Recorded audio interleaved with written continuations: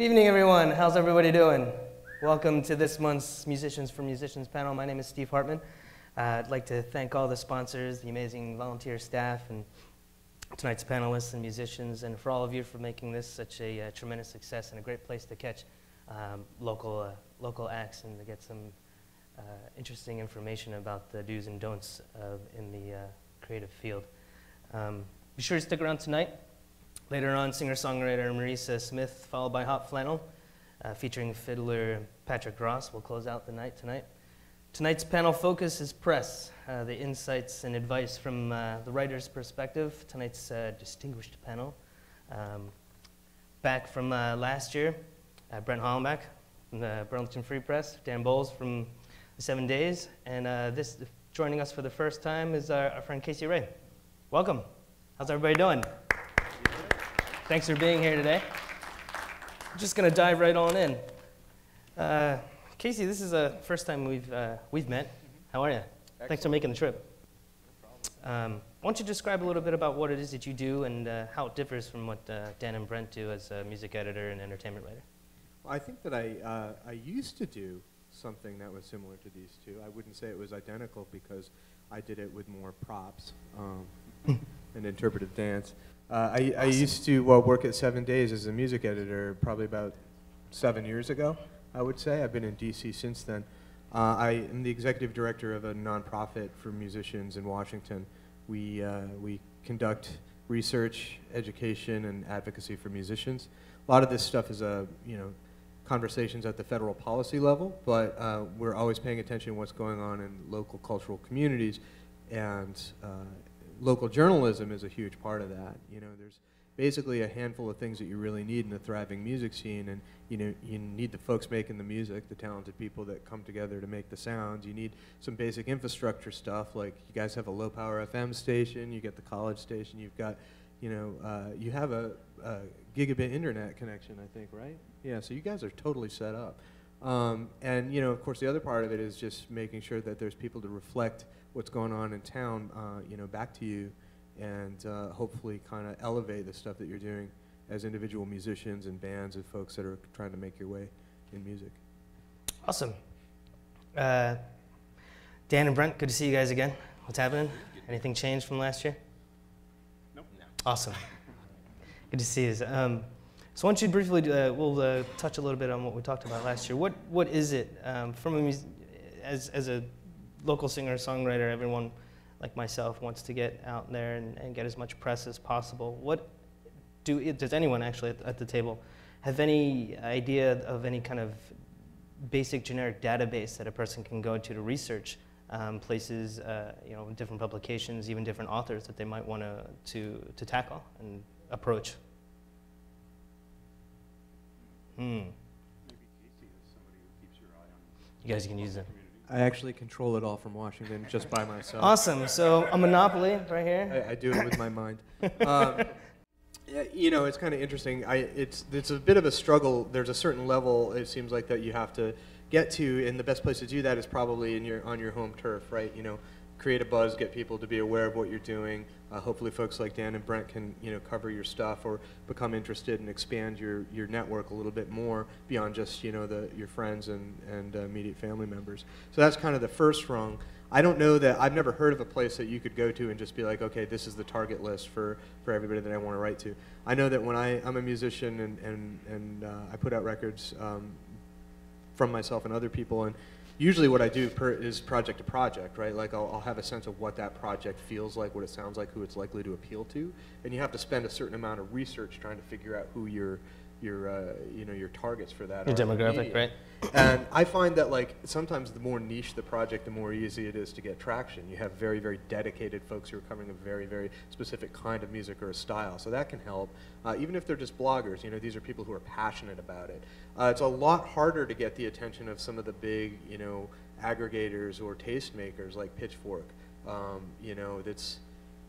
Feels idiosyncratic. Sometimes I've known bands that are very, very popular, like that you would know of, that have a hard time getting coverage in some of those outlets, or will get coverage one time and then they'll expect to get coverage for their next record and they just won't. So I think everybody feels that kind of tension about how to get anyone to notice. But I think a lot of what people do when they get to a certain level is they'll have a publicist that works for them. And the good news is it's a buyer's market. There's tons of people who are capable of doing that job of publicity. It's going to cost you money. How much money you have to spend is basically probably proportionate to how much work they're going to do on your behalf. But since there's so many folks who are basically working as publicists, as contractors for a lot of different clients, you know, you can get a project, you know, you can get publicity for a project at a fairly decent price, but it's, you know, that decent price might still be outside of the grasp of the average, you know, person. So I would say you start with your local networks, you build the buzz. I mean, it's kind of the same old, same old. You have new tools to accomplish that with the internet and stuff, but the basic work is happening, like in getting good at your craft, having fans come to your shows, getting guys like Dan and Brent to, you know, feel passionate about your music, or you know, even if they hate it, they can feel passionate about it, right? I guess hate is a passion too, right? Yeah, I guess I would just add to that, you know, I get tons and tons of releases, just sort of generic releases from agencies representing, you know, whatever band, that don't necessarily pertain to anything that I would necessarily write about. So if you're, you know, a local band and you're just starting to branch out and starting to go on tour, I would do a little bit of legwork. And if you're going to like Portland, Maine, and then Boston, and then Providence, or wherever, do a little research and find out what the publications are in each town that might, you know, be able to shed a light on what you're doing, and approach them directly.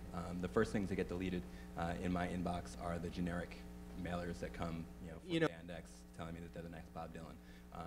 So that'd be my advice, I guess.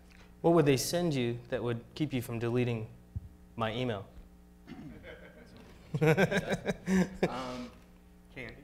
Candy. Candy is always good. I was told beer's not a good idea, although I do that all the time. I once got a rock in the mail. It was yes. Like, it was just a rock. It told me to pick it up and put it to my ear.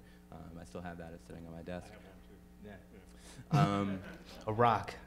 It's not the same rock. You guys don't split custody of the rock. Yeah, we had a custody battle. Well, I think, you know, in someone like your case, Steve, what you would be pitching to me would probably be more pertinent to, you know, what it is that I'm looking to cover. So, you know, an interesting out-of-town act that's coming through Vermont somewhere that might be interesting to, you know, whoever might pick up the paper. So, you know, kind of trying to come up with some sort of more personal connection and identifying what it is a publication like 7 Days might be looking to put out there would probably be a good way to start, you know, for me not deleting your email. Okay.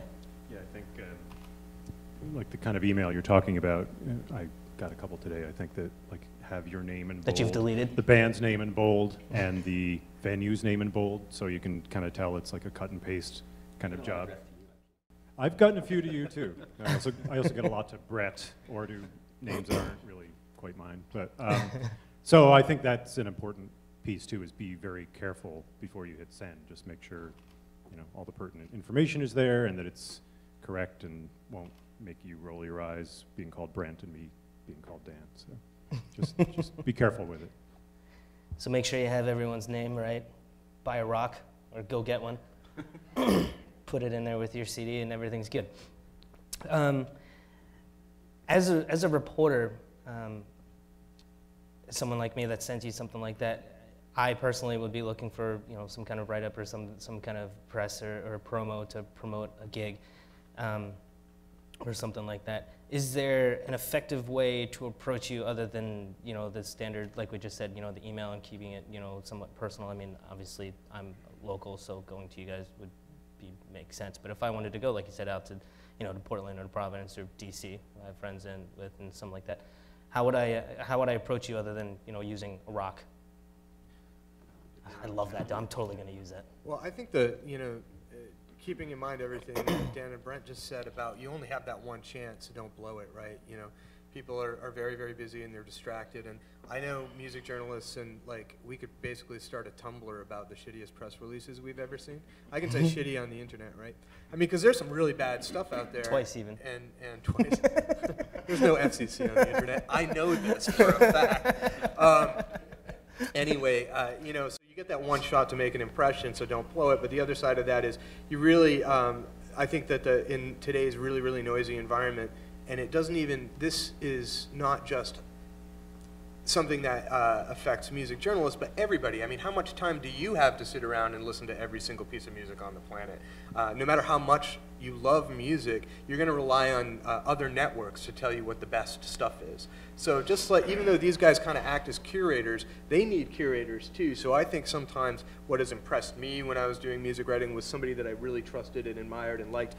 You know, Brent's turned me on to music before, you know, and it's like, oh my God, have you heard this? And it could even be local stuff, right? So we rely on our networks too. So cracking that riddle, it's harder to do. You can't just hire a publicist who's gonna, you know, be able to set it and forget it. But your job as an artist is to find ways to really get people to talk about you in general, talk about how good you are, refer you, because at some point it is gonna bubble up to the level of your local journalists, and I think the same dynamic applies on the national scale.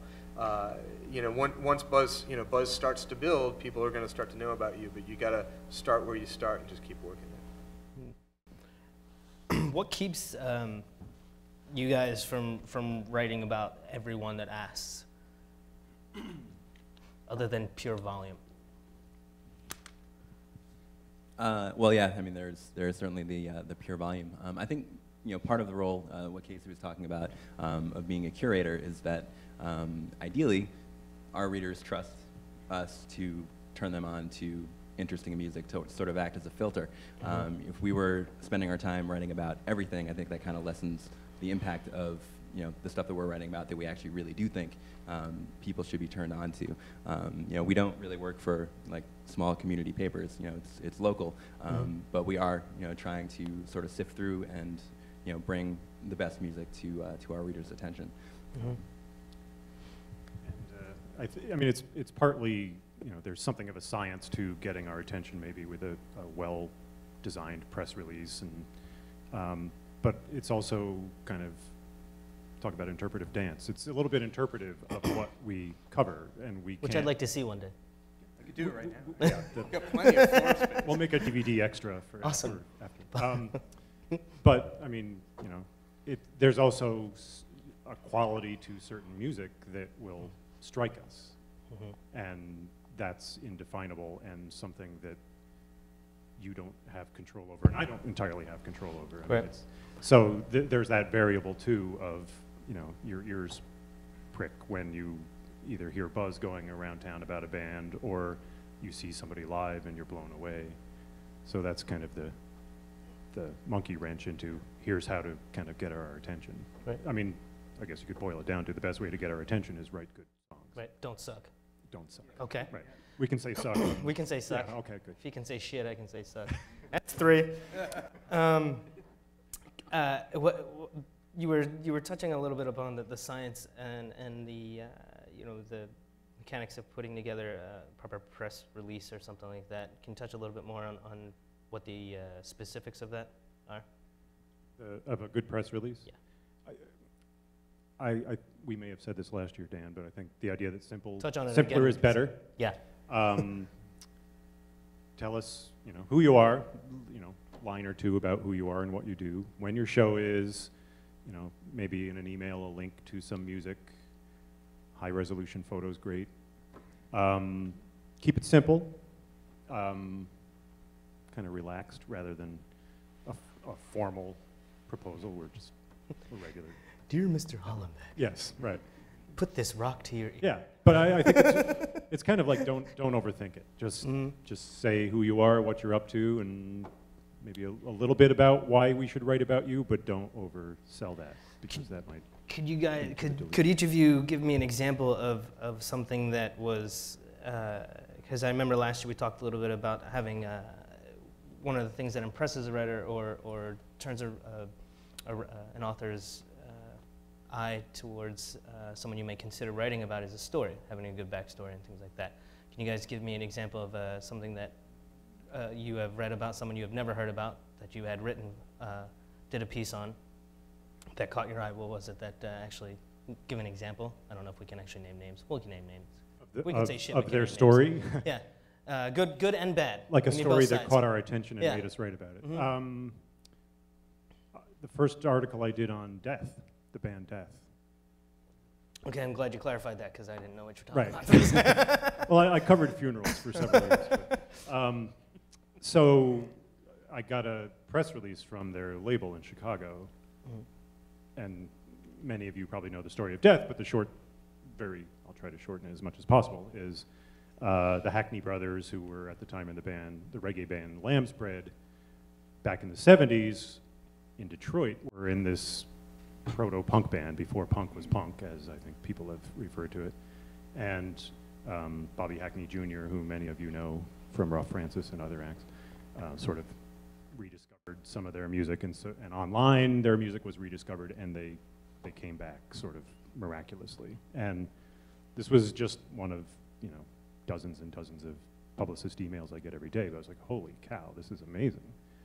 I didn't, this is one of those things where you see it and you're like, I have to write about this. And I think it was one of the first stories that was done about them, and then the New York Times wrote about them, and boom, they took off. But that was one of those where, and their brother who was kind of the instigator of the band, had died in the meantime. So, there was a lot of this emotional undercurrent that went into it, that finally his dream has been reached. Unfortunately, he's not here, Right. To see that we're getting all this attention now. But that was a story definitely where, I knew about the Hackneys because of their work with Lamb's Bread, and I knew Bobby, but just that whole story, it was like, yeah, there's no way I can not write about this. Even if the music is terrible, which it's not, it's amazingly powerful, but it's like, this is a story. It goes beyond music. I was also going to use Death. I did a story, I guess this was last year, about a guy named Jim Rooney. I don't know if any of you folks would be familiar with him. He's not really a household name, but he's a profoundly important figure, especially in Americana music. And it turns out he lives in the woods in Vermont. And he was giving a tour, or giving a talk, at some Grange Hall, I think in Tunbridge, Vermont. And the guy who runs the hall emailed me. He's like, hey, we're doing this talk with this guy, Jim Rooney. You might want to look into him. He's kind of interested. And I did, and it turned out that he has kind of been behind the scenes throughout some of the most important moments in American music history. He was instrumental in founding the Newport Folk Festival. He worked in the Boston folk scene back when that whole thing was blowing up in the 60s. He went on to become this incredible producer in Nashville. He worked with Townes Van Zandt and Iris DeMent and all of these incredible people. And I never really would have known about him except for this one little email that some small town dude happened to send me about a talk that he was giving. So I guess that would be my example of just kind of out of the blue, cool story developing.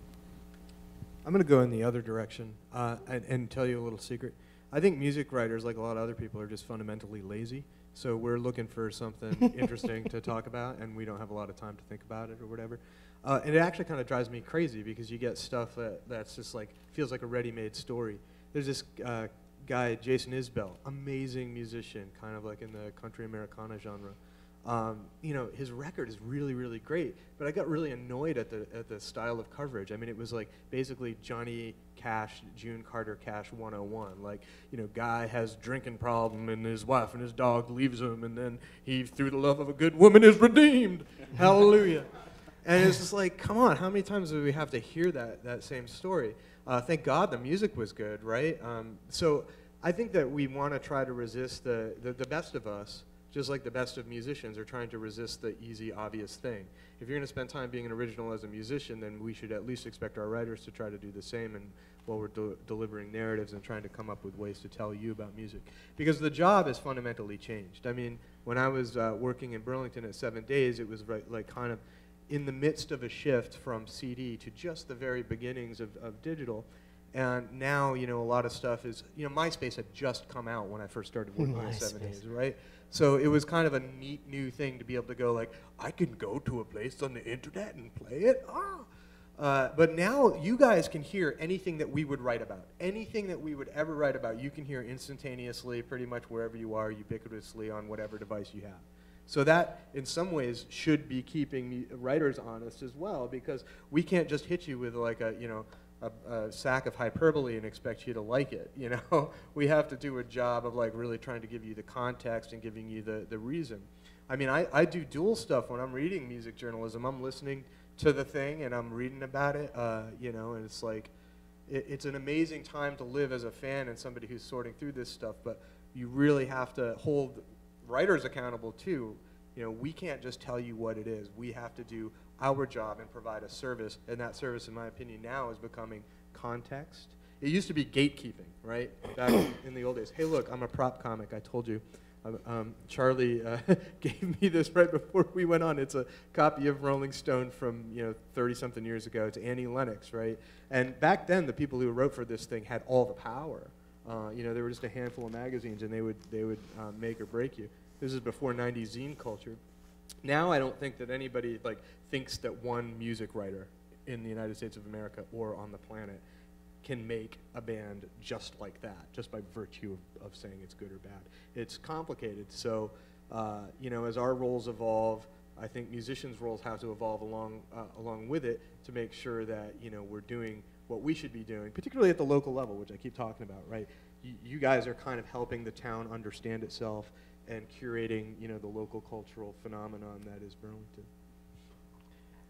Speaking of, touching a little bit about how things have changed since the Annie Lennox cover on the Rolling Stones, things have evolved and things like that. On Dan and Brent, on a local level, how has social media and the internet and technology changed how you guys approach your jobs and what you do?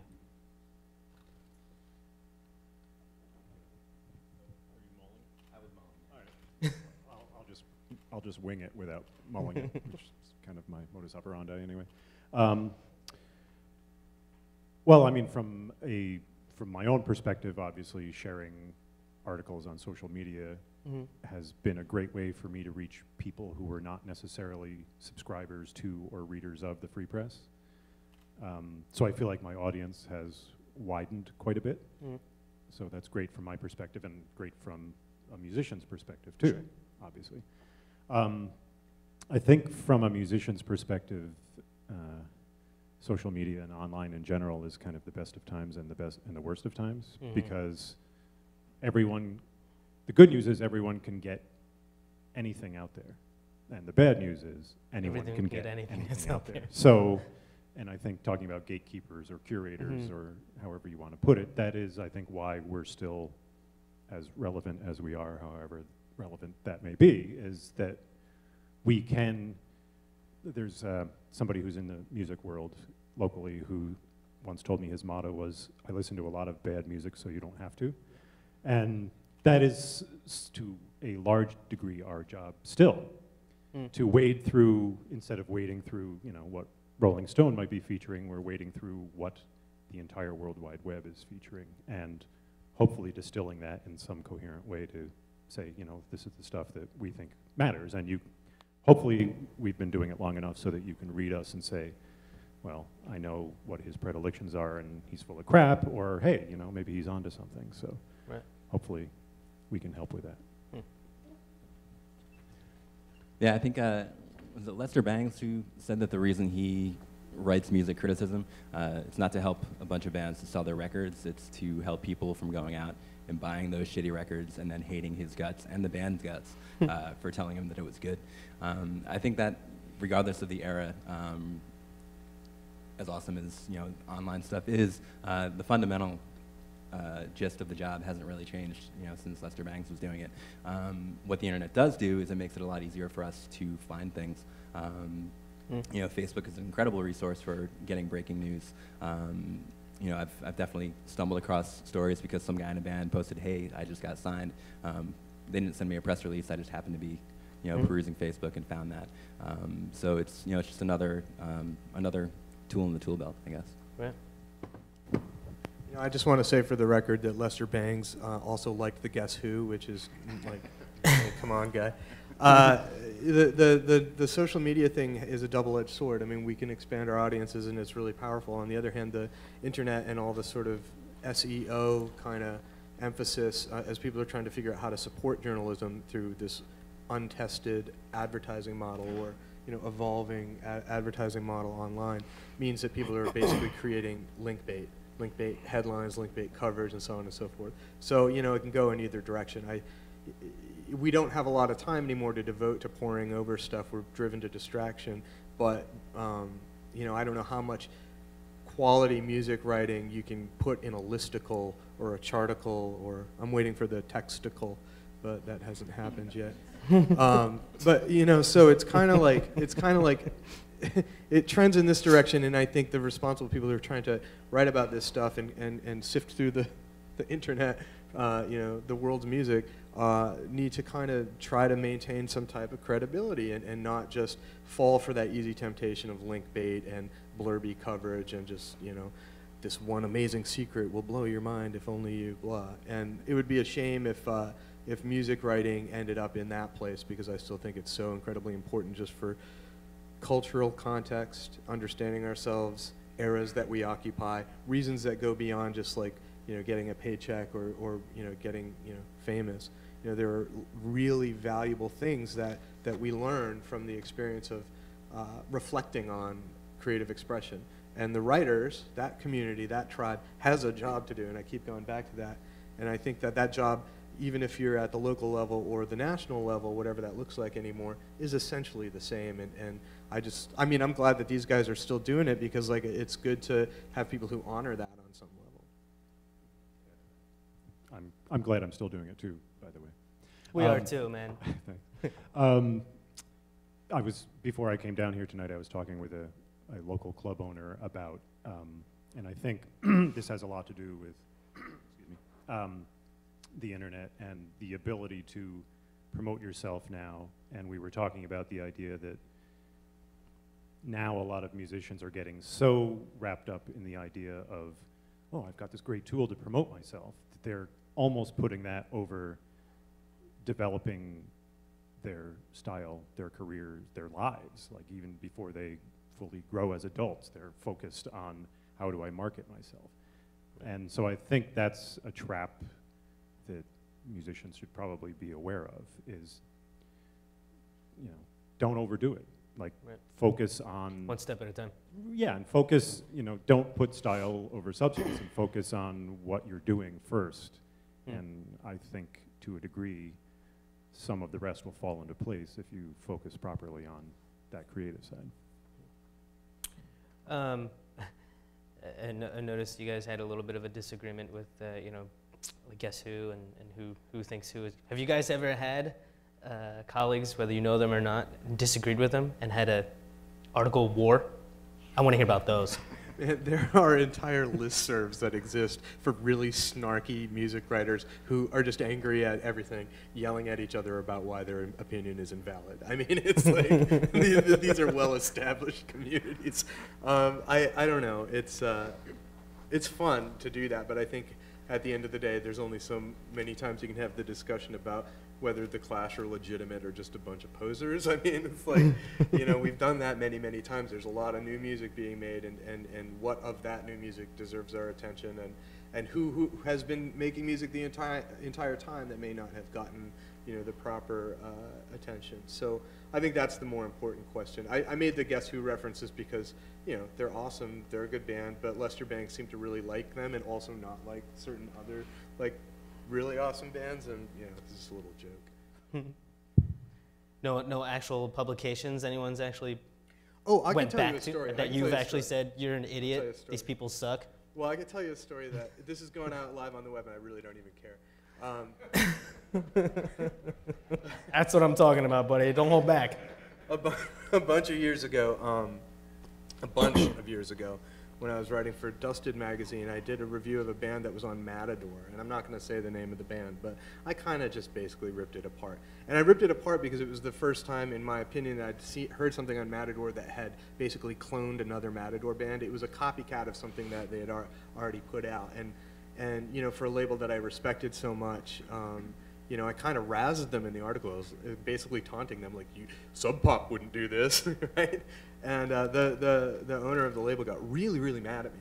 Mad at me to the extent that he kind of just, like, I don't know, internet stalk me for a handful of years after that, and he would just show up and say obnoxious things. Like, he would find me online and harass me for like razzing on his band. And I just thought that was kind of funny, because that is, people take music really, really seriously. So yes, anytime anyone has an opinion about music, someone's gonna, you know, probably go home in tears. Awesome. Good times. Well, we're getting towards a little bit of the end. I just wanted to talk a little bit more about an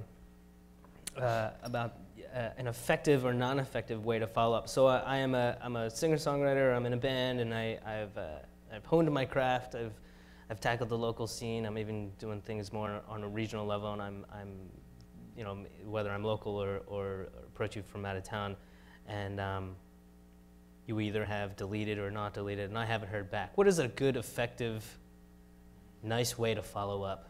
Send you another rock? Bigger one? Through the window. Through the window. Nice. You don't call me anymore, you bitch. Whoops. Is that 4 now? That's 4.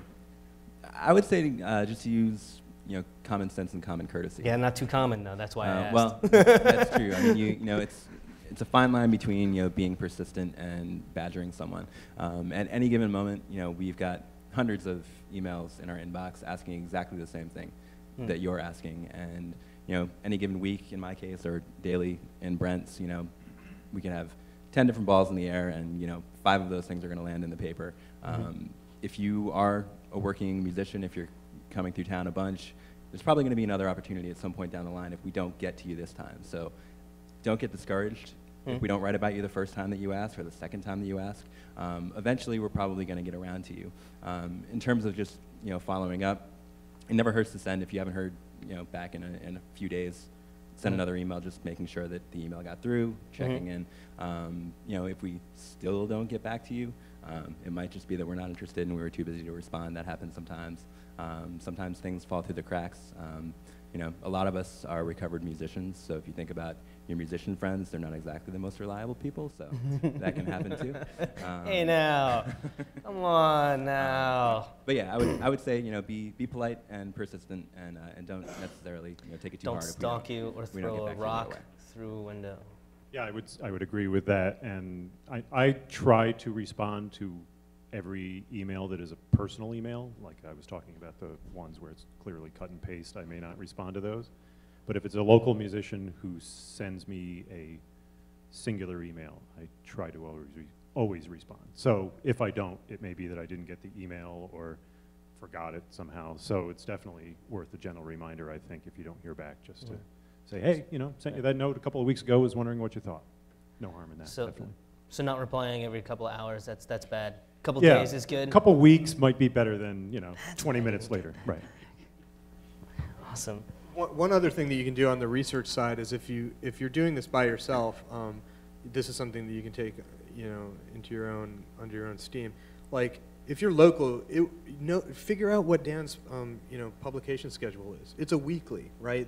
They have lead time. They go into they plan their editorial meetings at this time, and then the issue comes out on what, Wednesday still, and you know, Brent's got a different rhythm to his job. That's a daily, and you know, now we have other opportunities. We have blogs and other platforms that we could say, well, couldn't make that in the paper, but we might be able to put that on the blog. I'm sure you've said that a bunch of times. And so, you know, just being polite and being courteous is good. Like, just treat, you know, the music journalist how you'd like to be treated. Nobody likes, you know, people being pushy and in their face and then acting like, can I say butthurt on the internet? You can. About like not getting coverage, because oftentimes I have had moments at 7 Days when I was there, like, where I actually really did want to cover something, and I kind of felt bad because the production schedule just couldn't accommodate it based on what day of the week it rose to my attention and what we had already blocked out for the paper. So you're not doing anybody but yourself a disservice if you get really mad at that and treat the journalist or writer like a jerk, you know, because you know, I'm pretty sure that, like, at the local level, you know, these guys exist to try to cover music in this community, and so, you know, as long as you respect that, then they will respect you. Would you find it? I know we touched a little bit on this last time we talked about the press. Is it appropriate? Let's just say someone like myself doesn't get a response or does get one and it's something, it just gets, bypassed or something like that. What would happen if I tried to Facebook friend you? That bad? I mean, we're all friends here, so I can say that, but what happens if we weren't?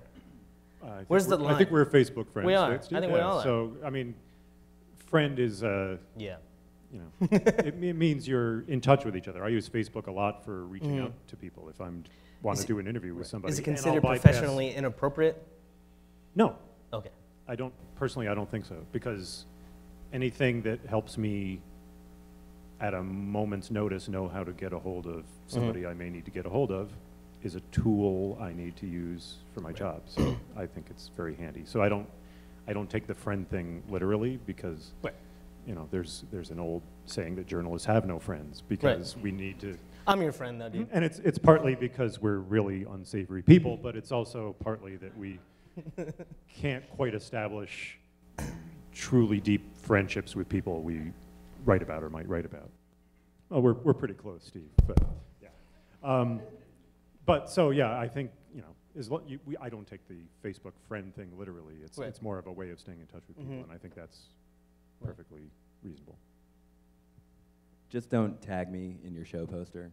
I hate that. That's pretty much. I don't know how to tag. So Yeah, actually. you don't have anything about that. Also, sometimes, posting something directly to my page is a little annoying. Yeah. I think that, speaking of being a curator, I kind of curate my own page, so that would be something to avoid posting, not just tagging, but actually sending it to my homepage. Might be a little too much. Okay. It probably depends on the writer. Like if you're in the local community, you can kind of know what makes them tick and how they respond once you develop those working relationships. Yeah, it sucks. We don't get to be friends with anybody, and it's very, very lonely. But on the other hand, if you're a misanthrope, it's a wonderful job. And I can say that as someone who's both a misanthrope and a former music writer. I'm not really. But anyway, it depends on the person. Like, for example, I don't pick up the phone. I don't care how many voicemails you leave. Like, even at my job, like, I have people who are like, just take my, I hate to say this, they check my voicemail for me. It's terrible. I won't pick up the phone. I don't do it. Like if somebody needs to talk to me like about something, they schedule a time and we schedule a time to take the call and consummate that verbal transaction. But I will answer every email and I will do it at 3 o'clock in the morning because I'm just that weird, So that's my rhythm. Everybody else is different. Some people like to limit their electronic communications and not be like checking Facebook status updates at dinner and so on and so forth. But that's not me, unfortunately. We'll take a couple of minutes to take some questions. Does anyone in the audience have any questions? I'm going to have to repeat the question because, all right. You're first. We have an album coming out. So you do? yeah, what would you guys recommend for people that are releasing their first album that don't have connections already? Dude, you're not Facebook friends like I am. Yeah. Okay. I'm gonna repeat the question. So there's someone in the audience who is releasing their debut album. And is looking to have, what recommendation do you have to be able to help press that and promote that? Right? This would be one of those instances where, knowing the press that you're approaching comes in handy. So a paper like 7 Days, we almost exclusively review local records. I think the last time we reviewed anything that wasn't made in Vermont was like 4 years ago. So if it's local, we will review it. So really all you need to do is send it my way with an email introducing yourself, tell me a little bit about your background. It always helps to have if you've got upcoming shows. We are a newspaper, so we try to create a news hook when we can, and the live show often will qualify. But that's about all you need to do, and that kind of makes the introduction for you, at least in 7 Days' case. Yeah, we're a little bit different at the Free Press. I don't do as many CD reviews as 7 Days does. I'll do occasional ones, and generally they tie into a show that's coming up. Our entertainment section that comes out on Thursday is called Weekend, and it's very things you can do oriented. So it's more likely I will do a CD review tying in with a show that's coming up that weekend, for instance.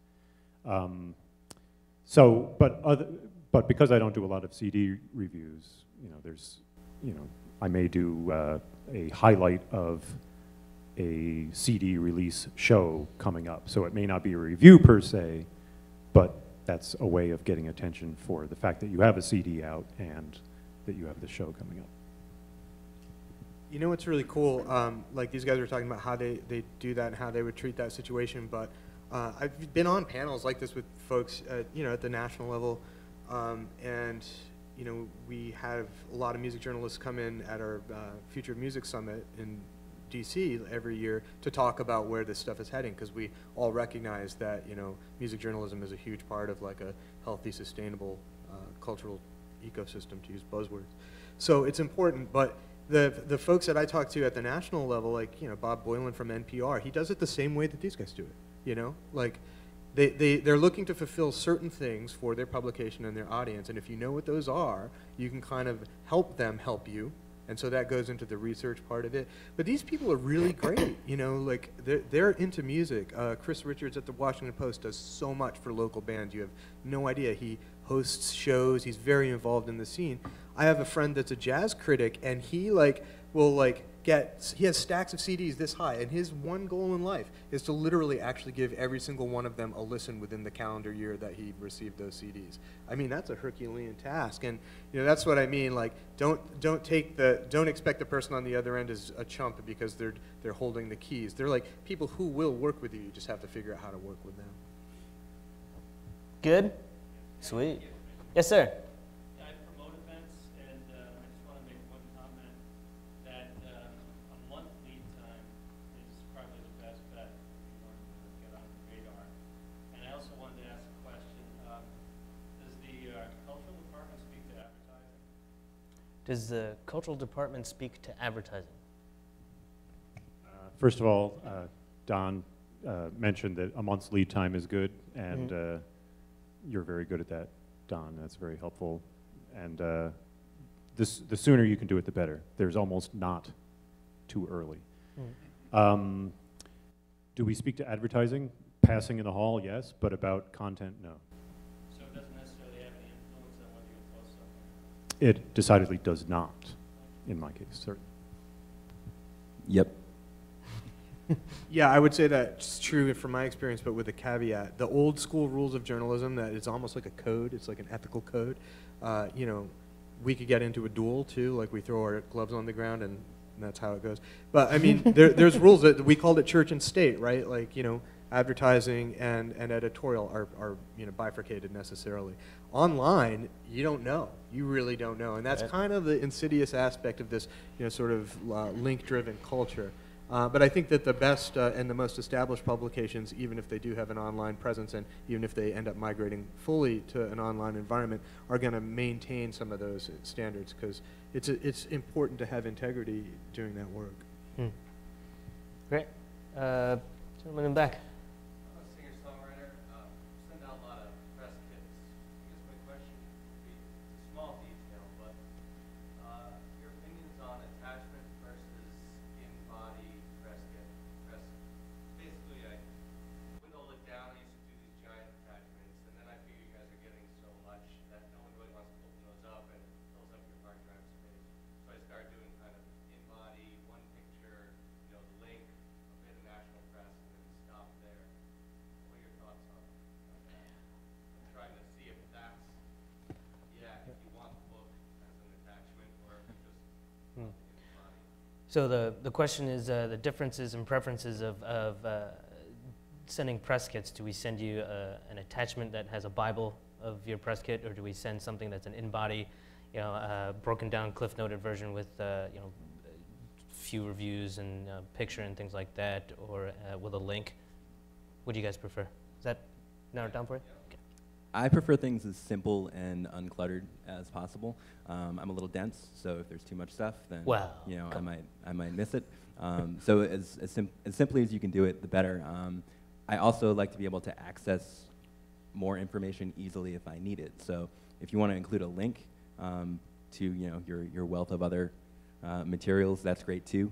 But it doesn't necessarily clutter up my inbox when I'm going through it. I would wholeheartedly agree with that. In the body of the email is fine. Multiple attachments can, maybe because I'm dense too, can clutter up my brain as well as my inbox.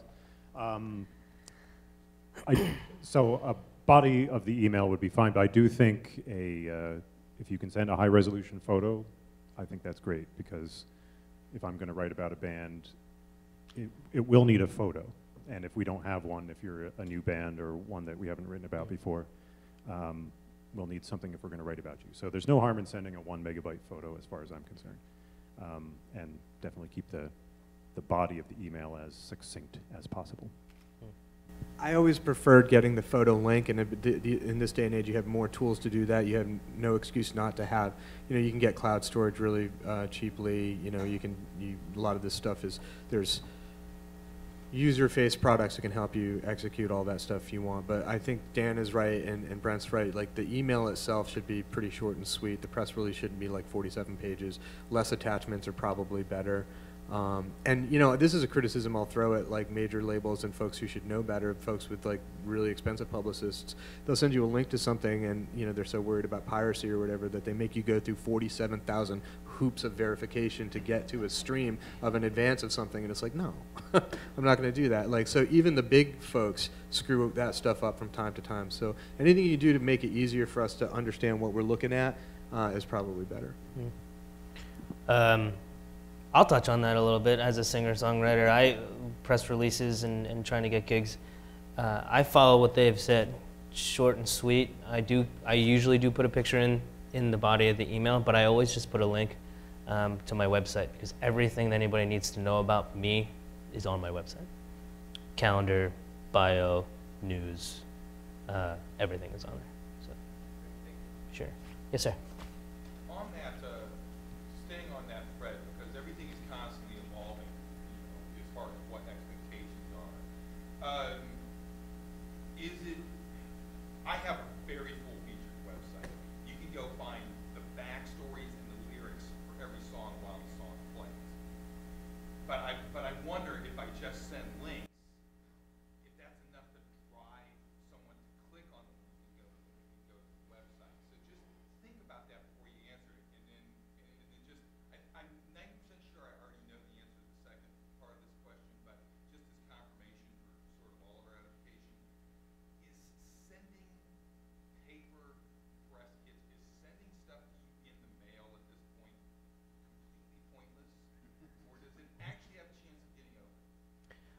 So the question is, I think it's twofold. What is it that would drive you to click on a link if one is provided in an email, and what are the differences? What are the chances are in the difference between having a paper press kit sent versus something digitally sent? So the first question is, click on a link.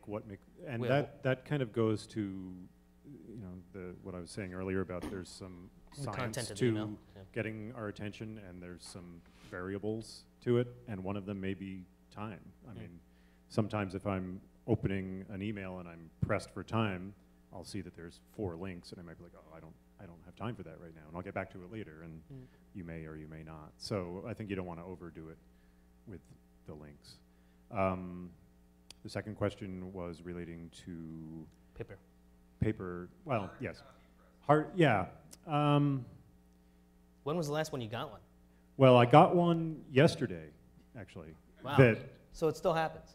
Well, I mean, I haven't sent one out in years, but I'm wondering if I'm doing it wrong. I get CDs by mail, and I'm a little bit of a modern dinosaur, and I still listen to CDs, so I don't mind getting CDs by mail, and they will often come with a one-page kind of thing.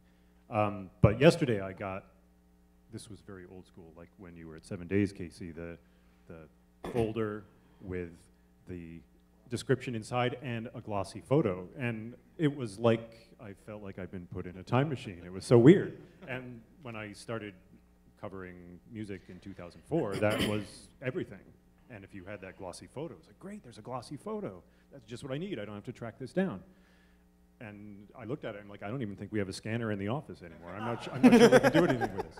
So we'll have to take a picture of the picture with my iPhone and see if it works. That's great. So I think you don't want to go that old school, but for me personally, receiving a CD in the mail with a note is actually pretty good, because I know it's a personal touch, and it makes it feel a little bit more approachable in a way.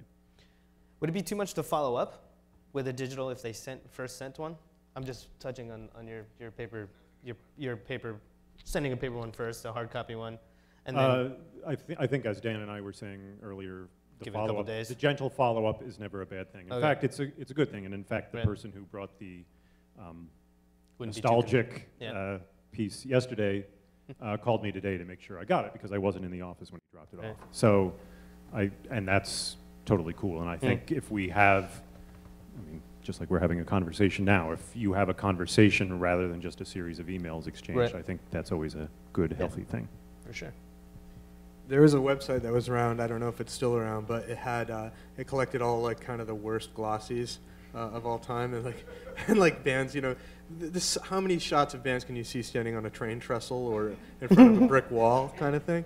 But I like the idea of taking a picture of it, because then you can do cool stuff with Instagram and give it weird filters and just take control of it. The first part of your question is about like links, and I think what you could separate in your mind is some of the stuff that you were describing on your website would probably be really great for your super fans. Those are the people that you're servicing and satisfying with that depth of content and richness of material and range of material. And then there's the folks who are in a hurry and just need to know about you and whatever. So you don't want to deluge the the latter group with the former content. And the physical media is kind of funny. The way I used to do it, like, yeah, I might review something if I literally walked into the pile of CDs at my house or like elbowed it on my desk for the 10th time. I'm like, oh, you, fine, I'll review you. So you could probably bury them under CDs and maybe hope that they will catch their attention just because they're klutzy. But in this day and age, you don't have to. I got an 8-track cassette in the tape, or in the mail about a month ago. I have a player at home if you need. All right, we'll hang out and we'll listen to that. Was it a Doobie Brothers album? No, it was actually it was the Aerolites, actually local bands called the Aerolites. I had already reviewed their record, but at the end of my column, there's like a little thing that says what's on my turntable iPod 8-track player. It's supposed to be a little funny, but they took it seriously. So. Nice. Okay, I think we'll take one more. Go ahead, sir. Yeah. So, to that, still kind of on the last subject, you touched on the CDs and stuff, but is a CD preferable to receive, or is like a link to SoundCloud with all your stuff all in one place preferable? I think the question is, it can be simplified in the sense of which is the best medium to send you, CD, link, 45, 8-track. I like the 45 myself. I still got one player. If you need one of those. I think as long as the entire package is accessible digitally, so that includes album art, liner notes, all that kind of stuff.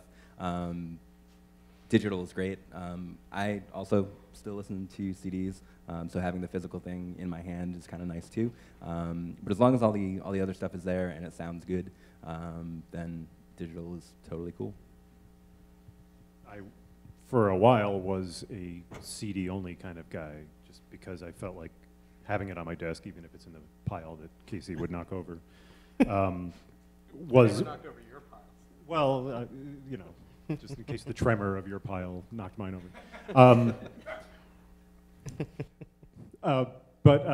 So for a long time, I felt like just having that visual reminder on my desk rather than on my desktop or somewhere buried in the bowels of my desktop computer, that was the better thing. But I'm kind of getting more used to the idea of, rather than it being there as a reminder, I need to go and remind myself, oh yeah, I need to Right. listen to that. So I think basically either way is fine. That sounds like a really wishy-washy, pointless answer. But I think you're kind of saying that to an extent too, Dan, that as long as, to me it's like, you know, if you're taking a vacation, the vehicle's not important. It's, you know, you don't go to the Grand Canyon and say, wow, what an amazing Cadillac we rode through the Grand Canyon in. You're going to see the Grand Canyon. So it's about the music rather than the mode of delivery as far as I'm concerned. Either is fine, and 8-track would be cool. I haven't gotten the 8-track, so I'm a little jealous. My MacBook Air doesn't even have a drive in it, so it's kind of weird. Like if the main environment where you're sitting around, or I am with the computer. I mean, I don't write about music as much anymore. I still freelance now and again, but it's actually kind of less convenient for me to get a CD than it would be a link to music. because I'm already in the environment where I have my headphones on, I'm listening to stuff streaming in the cloud, or I'm barely actually even going into my iTunes library anymore.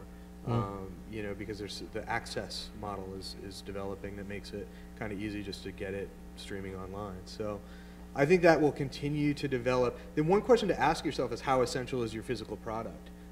If there's something really special about your CD, even though people think CDs are a dead format, not necessarily. I mean, if your CD package is really unique, interesting, and it stands out, and it's aesthetically, powerful or conveys something, then that might, and that coincides with the music being good, that could be something that can elevate that CD to a higher level in a journalist or a writer's mind.